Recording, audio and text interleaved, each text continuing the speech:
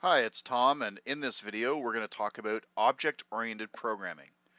We'll look at what is a programming paradigm, we'll review procedural programming, I'll give an overview of object-oriented programming, and we'll talk briefly about key object-oriented programming features. So what is a programming paradigm?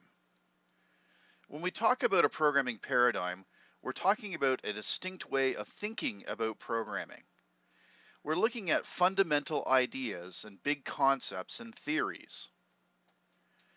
Certain languages are tied to a specific paradigm. For example, C is a procedural language, whereas C# is object-oriented.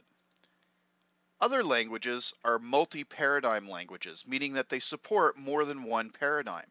For example, C++ supports both the procedural and object-oriented approach.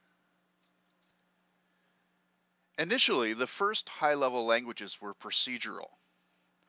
The key ideas in procedural programming stem from the concept of structured programming, which we've talked about quite a bit so far. Procedural programming is imperative, meaning that you have to specify a list of step-by-step instructions to produce a desired end state. Another key idea in procedural programming is breaking down your code into modules that are called procedures. In C or C++, these are called functions. Then what you do is you invoke your procedure using a procedural call, a procedure call. Procedural programs have several general characteristics.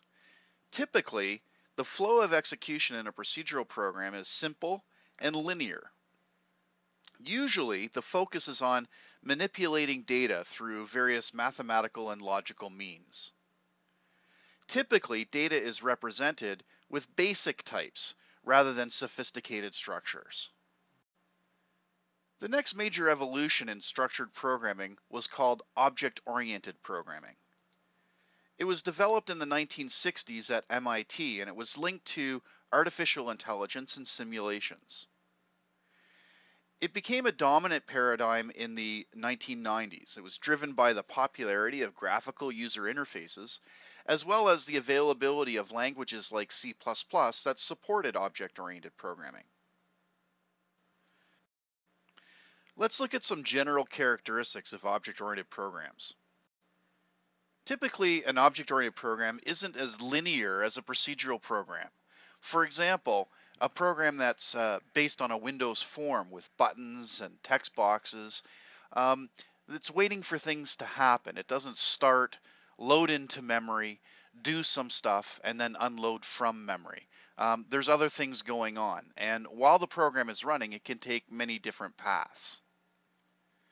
In object-oriented programming, there's a great deal more focus put on the structure and meaning of data, as well as how that data will interact with other data.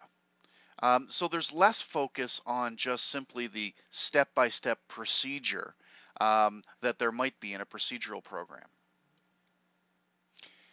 Without a doubt, there's a lot more effort that goes into the design stages of an object-oriented program, and you'll experience this as you work through the exercises in the lab.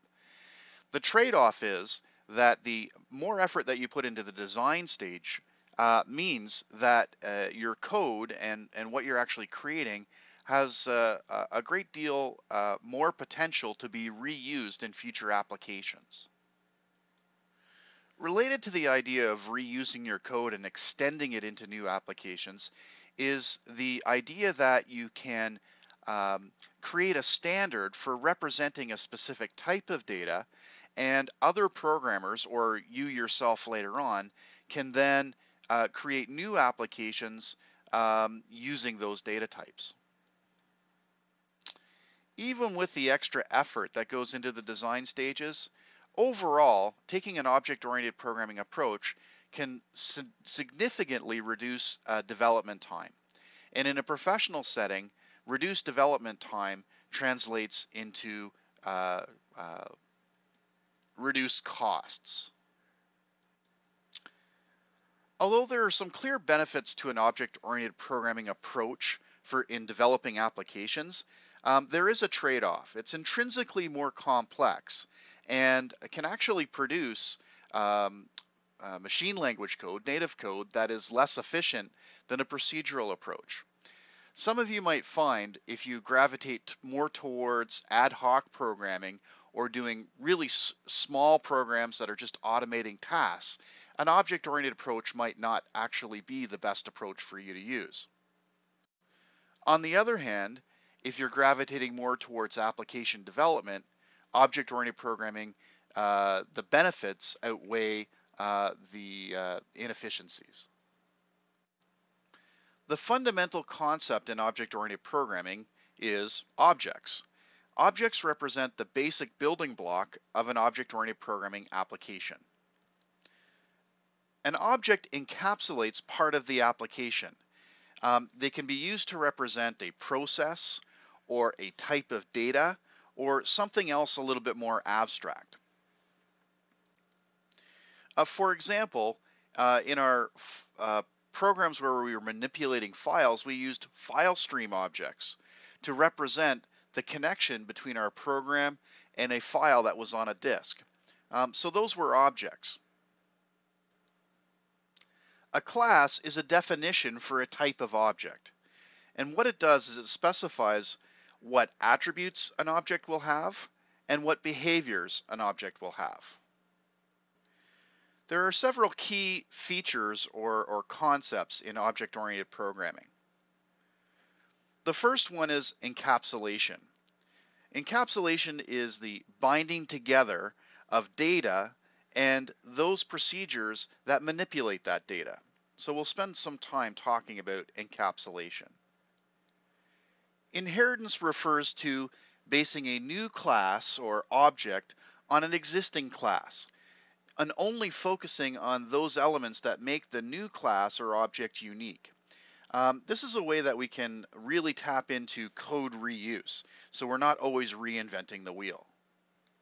Another key concept in object-oriented programming is polymorphism, and it's the idea that an operation or a procedure can be applied to more than one kind of object or type. And we've done a little bit of this already in our Unit 3 when we did some function overloading, as well as function templates. So these were forms of polymorphism. So that's a very brief overview of the concept of object-oriented programming. In the next videos, we'll get deeper into encapsulation, attributes and behaviors, classes, as well as inheritance and polymorphism. Thanks very much.